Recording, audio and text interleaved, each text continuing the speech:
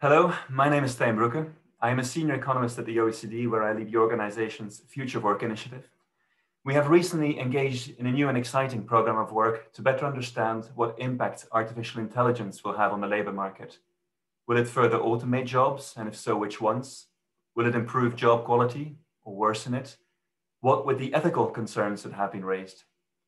And what will it mean for disparities in the labor market? Will we be able to harness the opportunities that AI offers to reduce inequalities, or will we instead see inequality rise even further? To try and find out more about what impact AI will have on the labor market, I'm speaking to a number of experts to try and learn from what their own research has shown so far. My guest today is Professor Gina Neff from the Oxford Internet Institute and the Department of Sociology at the University of Oxford. Professor Neff studies the future of work in data-rich environments, and she currently leads a multinational comparative research project on the effects of the adoption of AI across multiple industries. Professor Neff, thank you very much for accepting to speak to us and to share your insights. Let me start with the first question. Your work focuses on the adoption of AI by companies. What, according to you, is the biggest mistake that companies can make when adopting AI? Thank you, Stjin. We did a study of how the news media covered AI in businesses over the 2019-2020 period. And in this kind of multinational corpus of news articles, we found that the same kinds of failures kept popping up in story after story, in country after country. And one of the biggest ones was around transparency. Now, in our work on AI and data governance, we talk about algorithmic transparency. Do we know how the algorithm is working, what it's doing? What we see with companies is one step behind that. They're not transparent about when AI is working in their business model and when it's not. So companies, clients, customers do not understand when they're looking at results that have been parsed by a human or results that have been parsed by AI.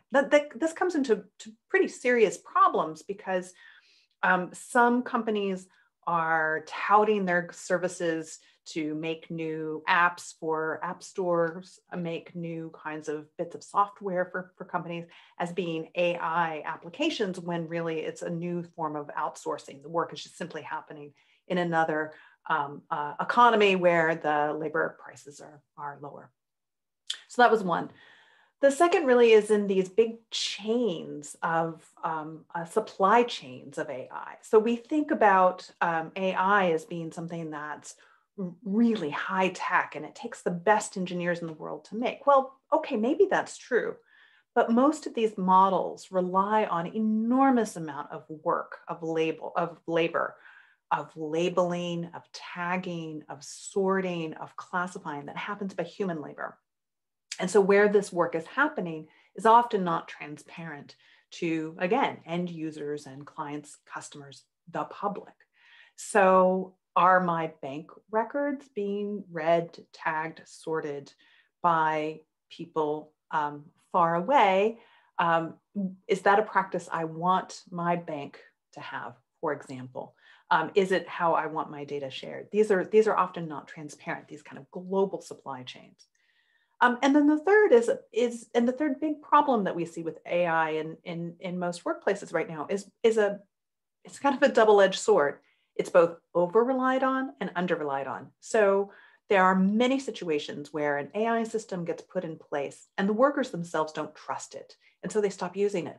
This happened with a group of oncologists that were relying on a system trained to give state-of-the-art predictive medicine insights on particular cancers and particular treatments. And the doctors themselves realized that the system wasn't working as the expectations, as it had been sold. And so they simply stopped using it. Well, the challenge then is that some people in the organization are saying we have these great AI systems, and yet it really is a set of doctors who are making the calls.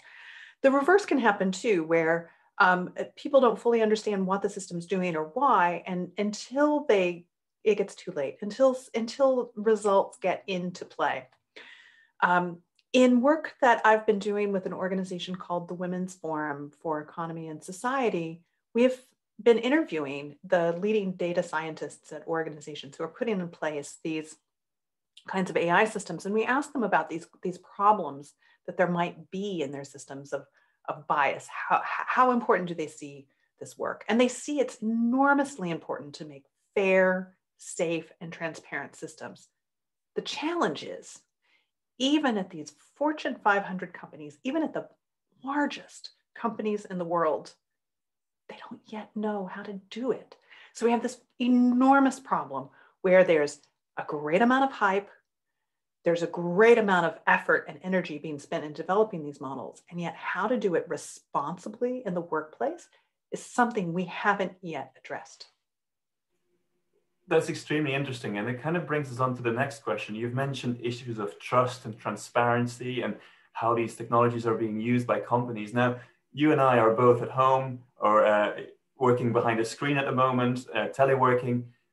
COVID-19 has forced many of us to work from home and has forced companies to think about new ways of working and new ways of, for example, monitoring workers. More generally, are you concerned about the use of AI-based tracking technologies? Absolutely. I wrote a book with Don Nafis called Self-Tracking. And in this book, we look at how people try to make sense of their own digital tracking technologies. And this book came out before the proliferation of Apple Watches and all of these smartwatches and smartphone applications that we all now have to track our steps and monitor how little exercise we're getting in the COVID-19 lockdowns around the world. The challenge is, without the sense making that happens from my personal experience, much of that data is meaningless in larger scenarios. So one of the things that really worries me when we bring these kind of tracking technologies into the workplace, especially in these moments where we see that workers are so challenged with so many other things going on in the COVID economy, that the data taken out of a particular context can be devastating. It can damage lives.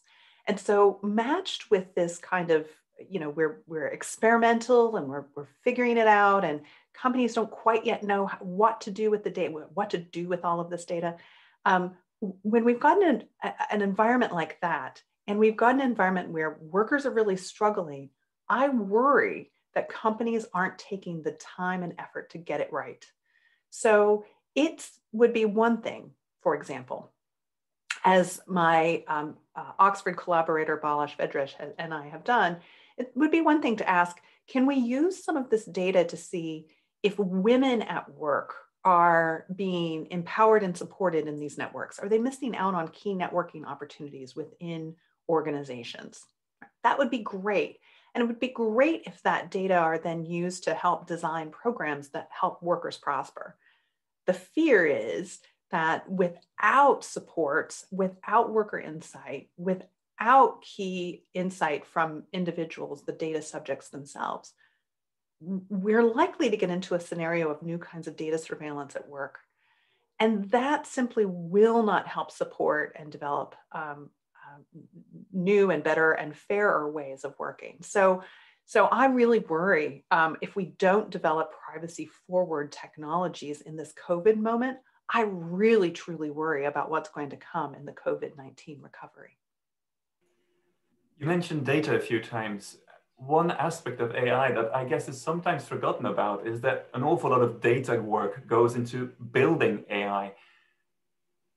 How does society value that kind of work? Is it undervalued? And if so, how do we address that challenge?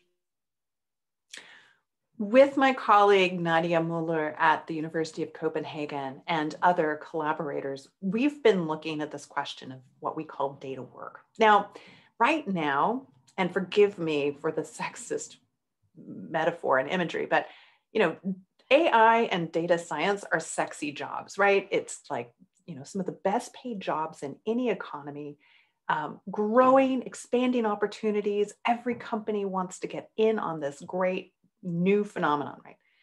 And yet when you look at organizations trying to build data-driven systems, they rely on an enormous amount of work that needs to go into making the data clean, right? Getting the data ready for analysis.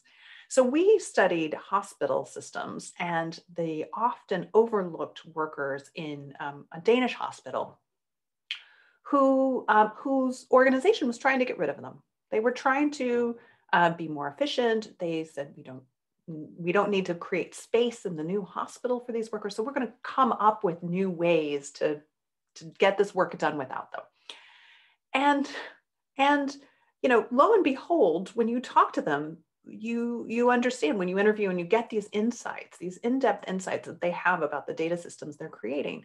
It's these undervalued clerical workers who are the ones without whom there is no AI system in that hospital. It is all dependent on how they input the enormous amounts of data into different systems that make it ready to do. So we developed a framework, and I've included the link for the resources.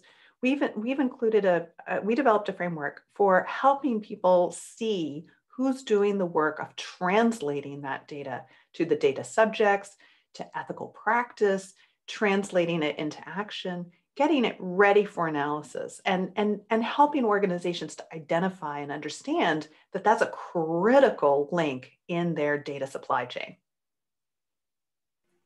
Yes, it's the mechanical Turk to some extent. Professor Neff, this has been really fascinating. It's been a pleasure talking to you. I would like to thank you once again for the time that you have taken to speak to us. I really look forward to continuing this conversation in the future. I think we're only at the start of the research and the whole conversation and the policy implications of AI in the labor market. To all those who've been watching this video, I would like to thank you for the time and for your interest. Please do visit the OECD's Future of Work webpage if you would like to find out more about our work, but also about Professor Neff's work. We will be including some of the links, some of the references to her work. Thank you very much and goodbye.